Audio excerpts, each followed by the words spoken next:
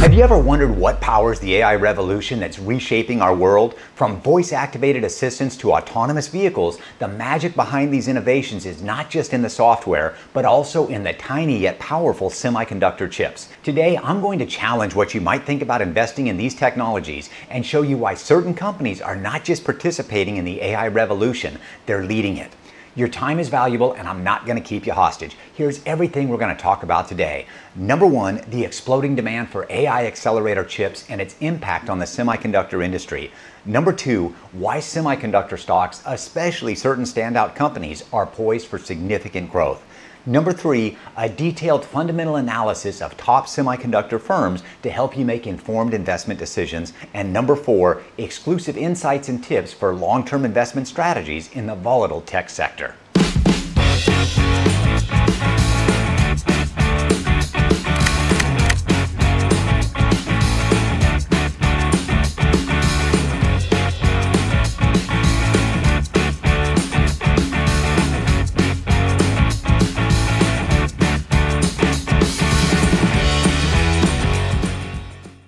The AI accelerator chip market surged to $15 billion in 2023 and is projected to hit $20 billion in 2024.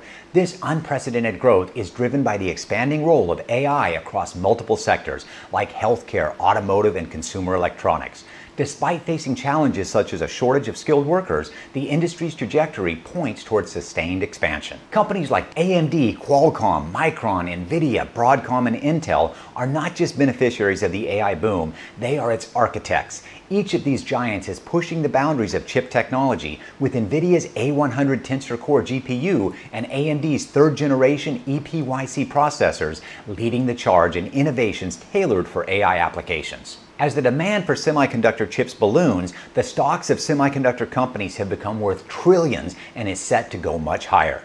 Next up, let's do a side-by-side fundamental analysis of these stocks, and what you see is going to blow you away because some of these stocks shine and others I wouldn't touch with a 10-foot pole. And for those wanting to dive deeper into investing, I provide real-time trade alerts in my Patreon. If you'd like to try my TradingView custom indicators, there's a free trial link in the description below. With that out of the way, let's jump into the beast mode side-by-side analysis. We're now at beastmodeanalysis.com. For our side-by-side, we're going to be looking at advanced micro devices, ticker AMD, Qualcomm, QCOM, Micron Technology, MU, Nvidia, NVDA, Broadcom, AVGO, and Intel, INTC. The first thing we want to look at is going to be the PE ratio. We can see AMD is coming in at 309, Qualcomm 24.4, MU negative, and that's because their net income margin is negative right now. We've got Nvidia coming in at 72.1, then we've got AVGO 52.9, and Intel at 91.6. Now surprisingly, these numbers are a little bit higher than expected, at least for me, and our lowest on the day is actually going to be Qualcomm at 24.4.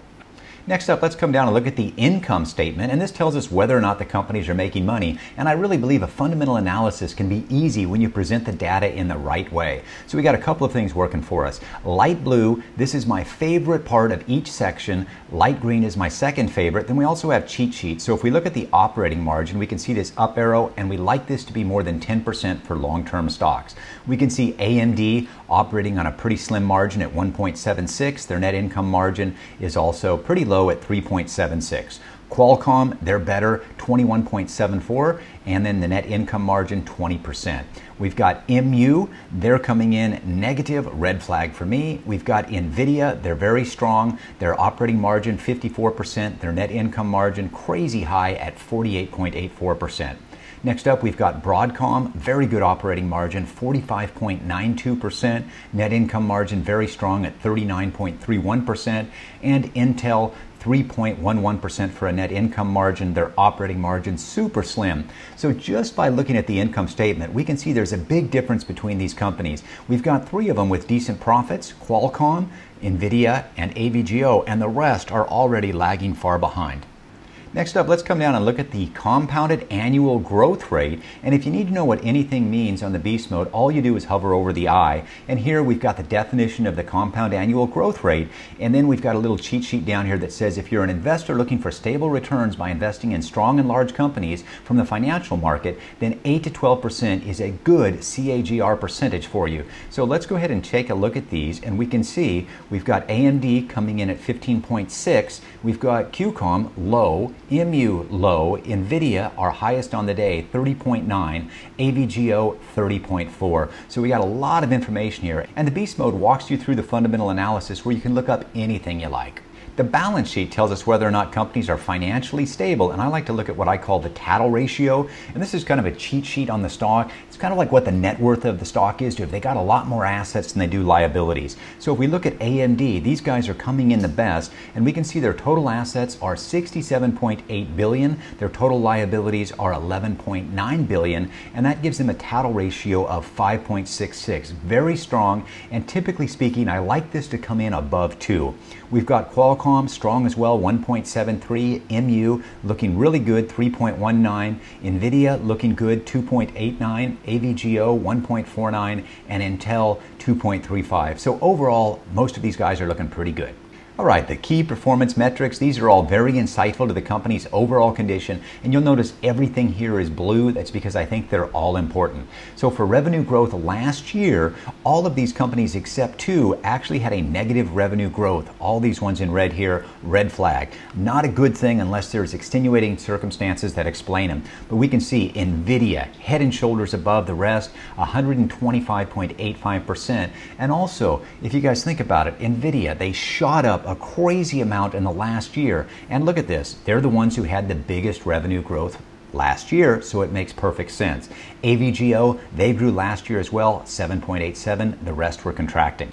Free cash flow margin, another very important item. This tells us how much free cash they've got coming in, lets the companies pay the bills and expand the business. So we can see MU's got some cash problems right here. Our winner on the day, AVGO, 49.22%, coming in at number 2, Nvidia, 44.35%, Qualcomm strong as well at 27.85, and then the rest are lagging.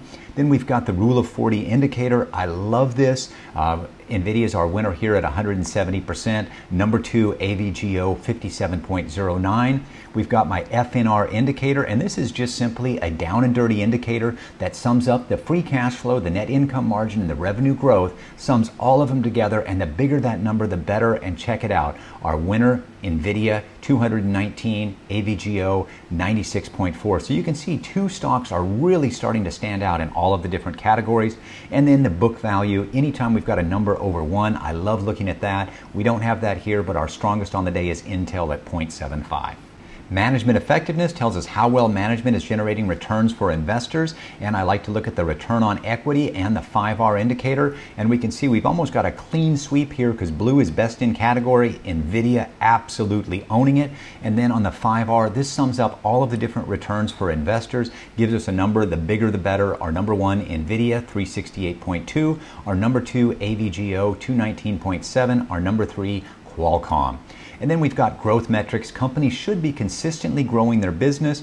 Our net income growth, Nvidia, the winner here again, 581.3, and this is why Nvidia has shot up in value so much. A lot of people are thinking, hey man, Nvidia is overvalued, but when you look at the fundamentals, you can see there's a strong case to be made for why Nvidia has shot up. Then we also have the EBITDA growth, another one that I like to look at, compares everybody, and check this out.